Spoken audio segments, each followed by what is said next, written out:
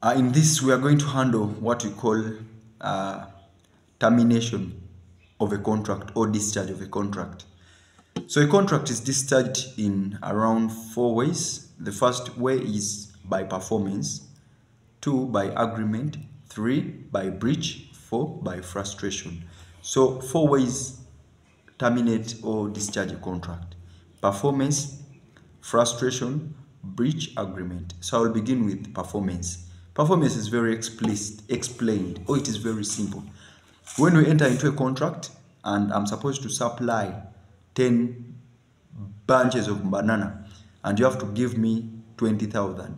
When I supply the 20,000 and you give me when I supply the bananas, you give me the 20,000, we have all performed our part of the bargain. Then the contract ceases to exist. So performance or breach of discharge of a contract by performance, this is where now both parties have performed. But how do you perform? You must fully perform your part of the bargain, not badly or not partly. So perform your part of the bargain fully in order for it to be discharged by performance. Then the second type of discharge of a contract other than by performance is by agreement. So you realize that by provisions of section 51, 52, section 67 of the Contracts Act, an agreement can end a contract, not by performance but by agreement.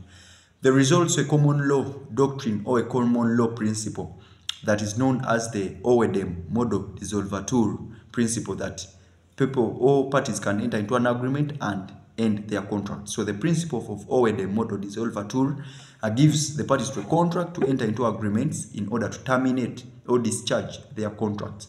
This is non-performance. We can enter into a contract where I say, Stuart, you're going to supply, or they tell me supply 10,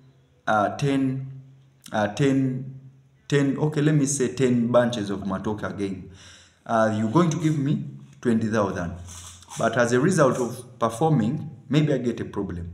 Then the other person says, okay, you just give me 3 bunches of matoke, you leave the rest.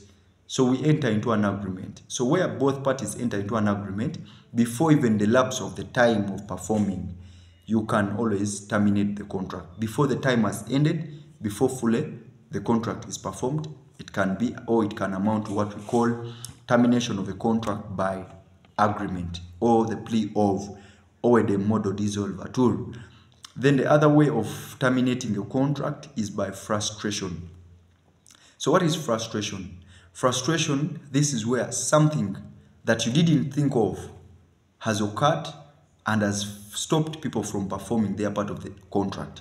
These are eventualities that occur after you've entered into a contract which you didn't think of, but later they stop you to perform the contract. This has been seen in various cases such as Taylor versus Cardwell, among others, even the case of Coulter versus Hasty. Frustration, these are events that occur which stop the party from performing. Not that he's not willing to perform, but because of something that is beyond his control, it will stop you from performing. That's why even we have the common law doctrine or the common law principle of non haec in fodera veni.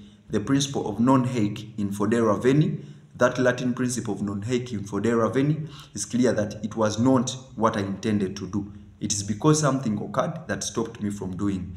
You fail to perform not because it is what you wanted to or you failed to, but something occurred that stopped you from performing. For example, we had an example of COVID-19, an outbreak of a disease that stops you from performing. For example, if they tell you that you go and get gold, and gold is in Mubende, but while in Mubende, Ebola breaks down, and they say no one should leave Mubende, you realize, so if the day of when you had to perform is 10th, 20th, and they declare on 19th, that can be a frustrating event. Why? It is beyond your control.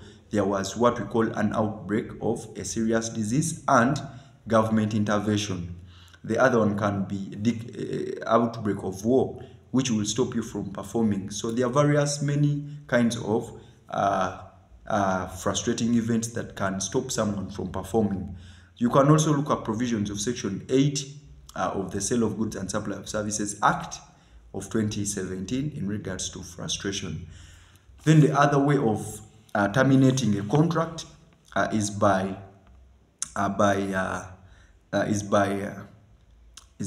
other than breach, frustration, performance. Actually, is by breach. I had not talked about breach. So the other way of terminating a contract is by breach. What is a breach? A breach, this is where you fail to perform your duty, your obligation. You have a duty, but you don't perform it. For example, if I tell you that you supply to me 10 bananas or 10 bunches of matoke on the 10th day, I pay you.